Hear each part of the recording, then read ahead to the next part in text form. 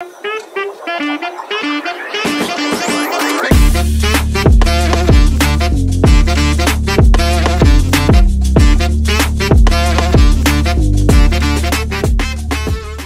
back to Community Corner Podcast, Personal Finance Edition. I'm Olivia, joined by my co-host, Rashmi. Today, we're going to pivot from our past few episodes about taxes and see how they apply more directly. Where? On a paycheck, or pay stub, or payroll, whatever you want to call it. Right. The thing that we get our income information on. We all look forward to payday, but what's the difference between a pay stub and a paycheck?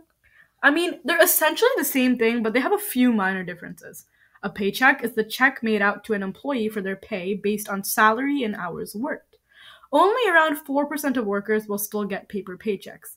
It's become outdated to get a physical check that you deposit to your bank account. Instead, most businesses pay employees with automated payroll platforms. I get a payroll, which is essentially just a way of paying employees, so businesses will run the payroll and calculate and distribute wages with everyone on the payroll being all the employees needing to be paid with all their information.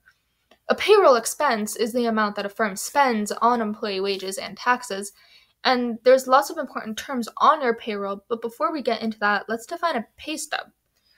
Okay, so a pay stub is quite similar to a payroll, which summarizes all the amounts contained within a paycheck. Roughly 82% of employees use online portals to access pay stubs. It has all of your up-to-date information along your pay information. So let's define the key terms of a payroll or pay stub before we discuss what's most important to note.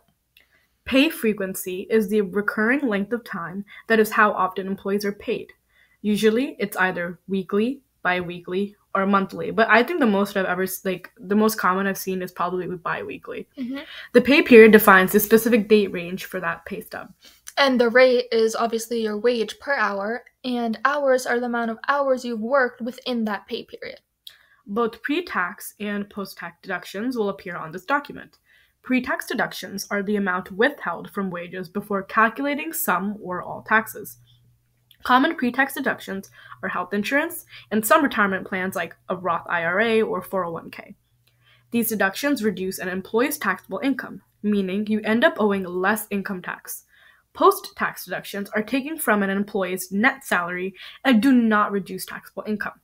Common post-tax deductions include certain insurance premiums and some charitable donations. Pre-tax deductions benefit both employers and employees, since employers have to pay part of their employees' share of Medicare and Social Security taxes, if you didn't know. When an employee uses a pre-tax deduction, they lower both their own taxes and their employer's taxes as well. It's a win-win situation. On your pay stub, you will always see deductions for FICA and Medi, the Federal Insurance Contributions Act and Medicare. This is deducted from every paycheck, from your first to your last. Paying FICA provides Social Security for others and gives you credit to receive and access it when you retire. The Social Security tax is 6.2% and the Medicare tax is 1.45%. A pay stub is a brief way of providing information about where your money is going, so there are lots of abbreviations used on one.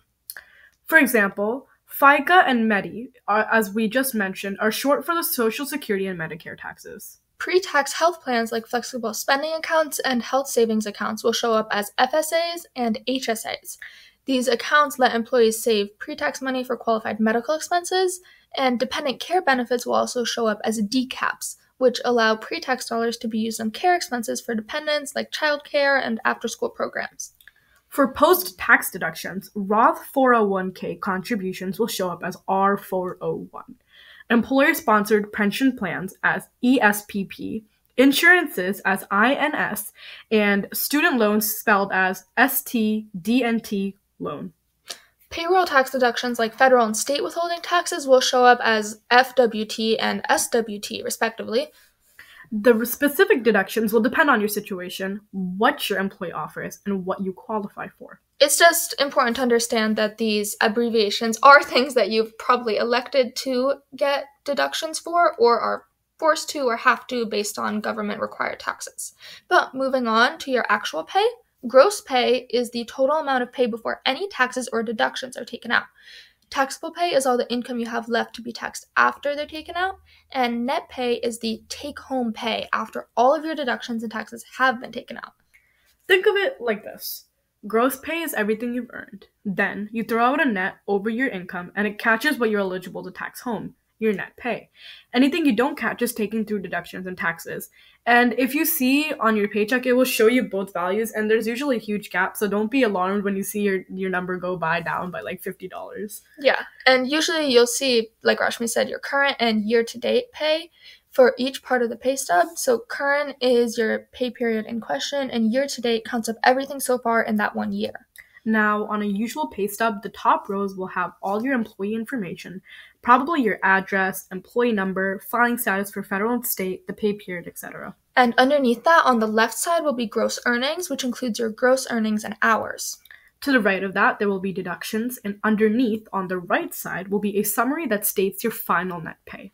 Now, all of this can be difficult to visualize, so we recommend looking at some examples online so that you can understand what's happening on your first payroll. Maybe listen to this podcast again, but this time have like an actual stub to the side of it, so it might be easier to follow along.